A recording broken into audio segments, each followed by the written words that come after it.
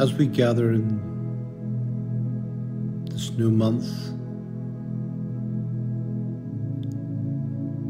we dedicate our meditation towards thinking and praying for the holy souls. It's a new week, and you are most welcome. We take a moment or two to reflect deeply on the call to love the Lord our God with all our heart, soul and strength. In the stillness of our hearts, let us invite the presence of God, who is our refuge and our strength. Just for a moment or two, to imagine the warmth of His love surrounding you. A love that transcends time and space.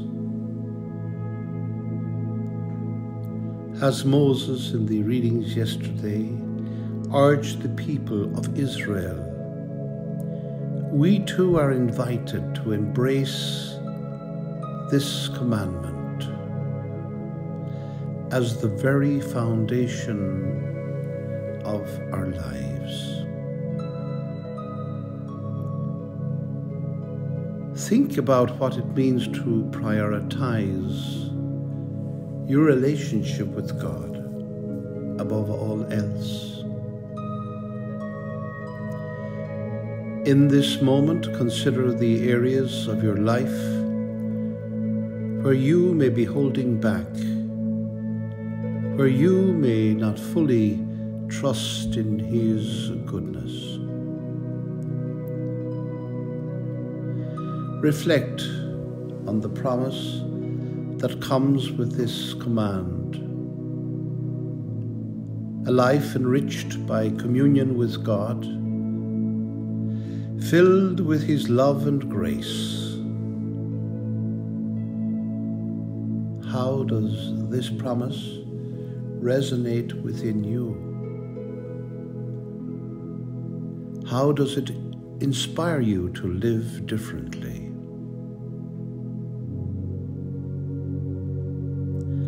As we acknowledge our own need for strength,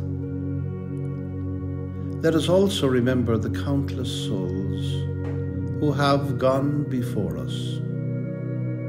In this month of the Holy Souls, we honor their memory and pray for their eternal rest. Let us unite our hearts with theirs, asking for their intercession as we strive to deepen our love for God.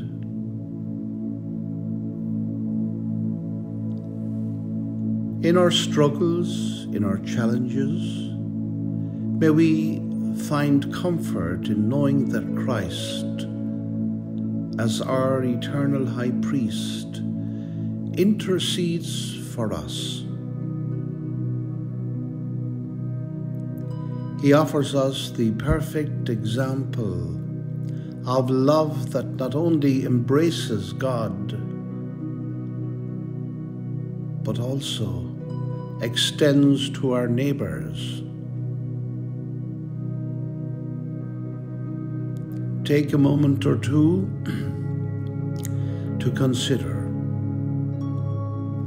how can you express this love in your daily life?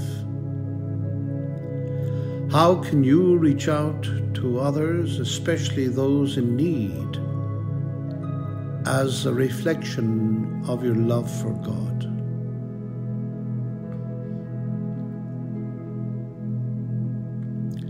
As we conclude this meditation, let us carry these thoughts with us, writing them on our hearts. May they shape our actions and our lives leading us closer to the kingdom of God, a kingdom rooted in love.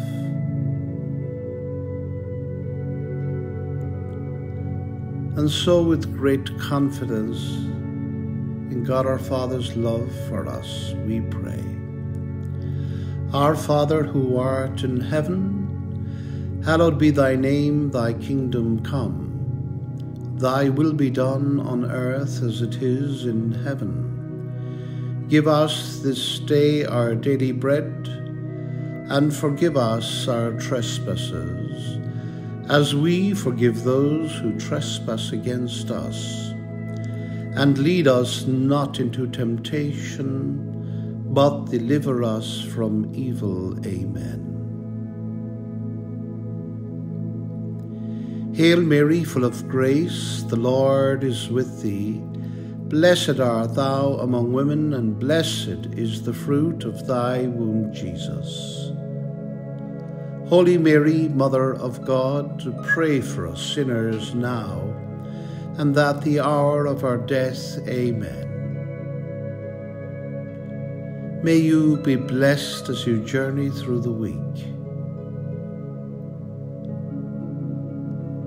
Glory be to the Father, and to the Son, and to the Holy Spirit, as it was in the beginning, is now, and ever shall be, world without end. Amen.